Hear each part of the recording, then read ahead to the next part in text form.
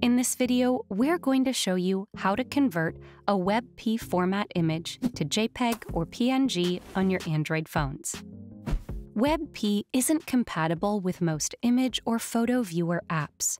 So let's see how we can convert this format to other formats such as JPEG or PNG. For this to happen, we will make use of Google Photos. You can use a neat trick to complete the conversion. Launch the Google Photos app on your Android phone. Next, open a WebP image file. Now, once opened, tap on the Edit icon at the bottom. You can make minimal changes or hit the Enhance button to improve the photo. After you tweak the image, you will see the Save button at the bottom right corner. Tap on Save and select Save as Copy.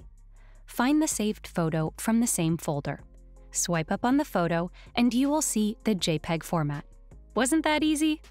This way, you can convert as many WebP files to JPEG or PNG. Hopefully, this video helped you in converting WebP files to JPEG or PNG on your Android phones. Don't forget to subscribe to Guiding Tech and check out one of these videos, curated just for you.